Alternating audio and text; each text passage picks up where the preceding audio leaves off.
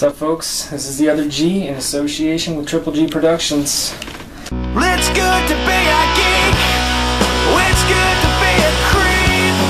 It's good to draw my pictures and no one will ever see. Alright, folks, so tonight we're going to be talking about the Microsoft Surface Pro. The big deal about this was the thing that they've been showing over the past few months on the commercials. You see all the young, hip professionals slash acrobats slash gymnasts slash Cirque du Soleil performers showing off how cool it is to share clickable keyboards with their tablets, like they're a bunch of STDs, basically. So Microsoft rolled out a lot of money into this campaign for this item. It's basically this huge marketing blitz for this one particular machine. Alright, so the mechanics of this tab slash PC, it's got a 3rd gen Intel Core TM i5 processor, Intel HD Graphics 4000, 4 gig of RAM. It has an optional 64 gig or 128 gig memory storage. Display screen is at about 10.5 inches with a clear type full HD display. That consists of about 1920 by 1080 pixels, which is basically a full 16 by 9. It's got a pixel density of about 208 ppi. It's got this really great Surface Pen too, which has about 1024 degrees of pressure and what's called palm blocking technology, which is great for artistic creations. Alright, so we'll get to the good and the bad of it in a second. First, we're going to talk about what's cool. Anodized titanium Easter egg color shells. They make this thing look like it's the hippest deal in it. Okay. For some reason, also the attachable keyboard. That makes me want to go break out my erector slits every time I see it and build some sort of contraption. The marketing campaign for this whole thing kind of reminded me of back when Mac started putting all of their desktops in different shades and colors, making people think they invented it. So the good. Due to the i5, a cold boot on this thing is completed in about 8 seconds flat. I mean, that's a bull ride. That's short. In terms of full software package, it's got an impressive load time. Audio is a little bit more crisp than that of your standard tablets out there right now.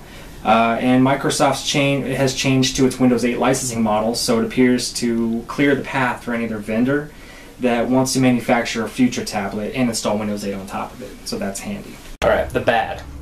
Battery life on this is a bit low compared to other devices. You get about 3 to 5 hours right out of the box. That's pretty lame for most endeavors, artistic or social or otherwise. The attachable keyboard is pretty flimsy. You need to put it on a flat surface for it to do any good. It does bow in the middle. I mean, the thing only runs about yay thick, so not very supportive. And of course the price. Flippin' expensive. Expensive. I mean, we're talking low 4 figures for the more desirable model. Plus, any repairs of any kind on this are going to run you about half the cost of a new one, and that's if you have the $100 warranty purchased at the start.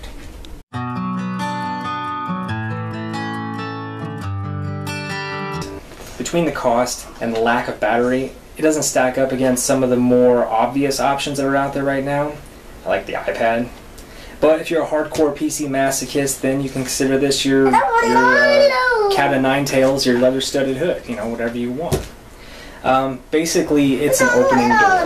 It's going to allow other things to build on top of it and become bigger, better, stronger, faster, or whatever the song says. Okay? Alright, folks, that's it for now, and thank you for your time, as always. Keep a follow on us on Twitter, Facebook, all the social media sites. Eric the Catalyst, of course, he's the director, producer, main man. Also the supplier of the fine entertainment right here. Don't do that. And then, of course, there's me on Twitter. Spectre 07. That's CLS 07, not CLASS 07. Alright, folks, thanks again. This is the other G. Man, it's good to be a geek.